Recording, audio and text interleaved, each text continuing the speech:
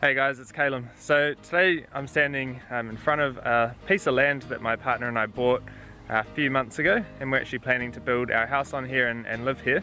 So I thought I'd just bring you along and show you the 2 acres that we've got here, show you the sort of projects that we've been doing over the last few months, and yeah, basically just take you for a look. So come with me anyway and we'll go check it out.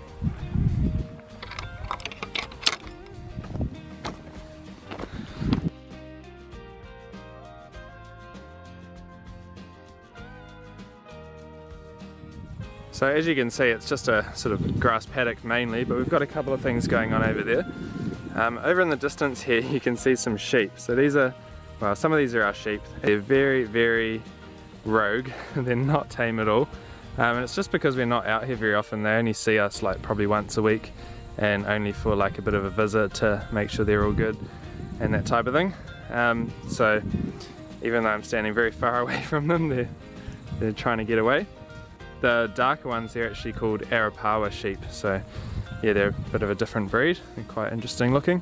So the boundaries of the land are out towards that fence you can see along here, and then out this fence right along. You can see Caroline over there picking up some sheep poo to put around our trees, and the boundary goes along here and to the road. And this area here, sort of near the middle of the land, is where we're planning to put a house. So that's in the works, but yeah, it takes a little bit to get that sort of thing going. And over here is the main stuff that we've been working on. This little pod thing here, we put out on the land a while back. It's actually my parents, and they use it for their business. It's a pod that can be flown under a helicopter because it's really lightweight and dropped into deep remote areas of bush, and people can stay in it. So it's got like a couple of bunk beds, but we just are using it to put our tools in and our wheelbarrow and things like that. This means we can lock it up and keep everything good. And because we've got sheep out here, we put this water tank out here when we first came. We initially filled it up with water from another one of these on a trailer, but since then I've just put up this random looking tarpaulin on a bit of a bamboo frame, and the idea is basically just to catch any rain.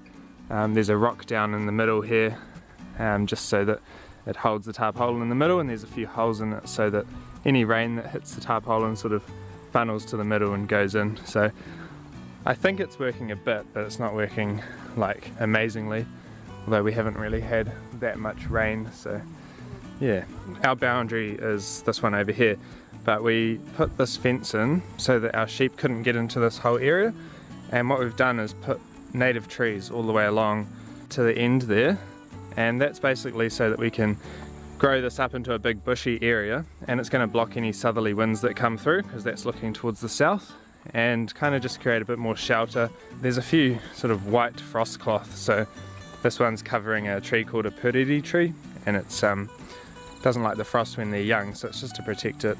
But all these trees, like this one here, it's probably up to about my waist height. And when we planted it, it was literally like tiny, so they are growing quite well, and they've made it through the summer. We're coming into autumn now, so yeah, they're starting to get a bit more rain. Now over here I want to show you these are my passion fruit plants, and I only put these here because passion fruits only sort of last like up to 5 years, so I thought while this is all maturing, there's a whole fence here that doesn't have any sheep or cows or anything up next to. So as you can see, there's passion fruits in there. They're actually flowering, which is a random time of year. They're not supposed to flower now. I think they're just a bit confused because they got planted too late. But these two here that I've shown you are just like a purple passion fruit, just a kind of a normal variety that you get. And then the one that's over here looks the same, but it's actually a golden passion fruit. So you can see that there's some flowers down there as well. It's actually got a lot of flowers on it, but I've got this frost cloth there just while they're young, just to make sure they're fine.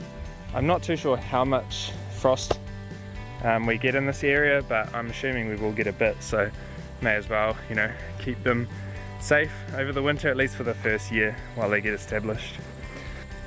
We've gone around the corner for another sort of 20 meters and just planted more native trees to create sort of a corner, and that's going to shelter this big area in here which we're starting to put a bit of an orchard in. So we've planted these trees in here with little fences to stop the sheep eating them, but I'll show you what they are in a second.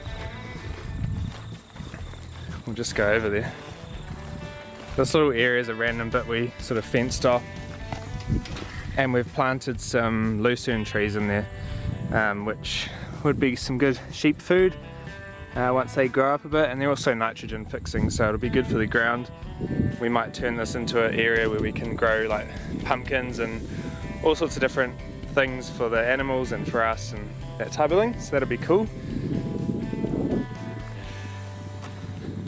Yeah, so over here, as I said, this is sort of where we're going to be planting some fruit trees. This one is a nectarine tree. It's autumn, so that's why it's starting to lose its leaves and not look that good, but it is fine. It will come away good again in the spring. This tree over here again is losing most of its leaves in the autumn. Put some mulch and some sheep poo around the base, but it's called a damson plum, so it's a really good preserving plum. We've got this cool tree over here as well. This is called a casamara tree. It's a bit more of like a tropical tree. They grow these fruits similar to like a sugar apple or a cherimoya, but they're a bit smaller, so I haven't actually tried them, but they look quite cool. And then the last fruit tree that we've planted is just this apple tree over here, which is a royal gala, so it seems to be doing good. Eventually we are going to have chickens and big veggie gardens and things like that, which I'm super excited about, but we'll wait until, you know, we're living out here before we get too hard out into that type of thing. But for now it's cool just to get some fruit trees in and some other trees in to, you know, be established for when we move in. So fingers crossed all going well. We will hopefully have moved in by Christmas this year. But I'll keep you guys updated on that and any other projects as well. I'll bring you along for the ride and show you what we're up to. Anyway, thank you very much for watching. I do appreciate it. If you have any questions, feel free to leave a comment and I'll do my best to get back to you. Otherwise, don't forget to subscribe and we'll catch you next time. See you later.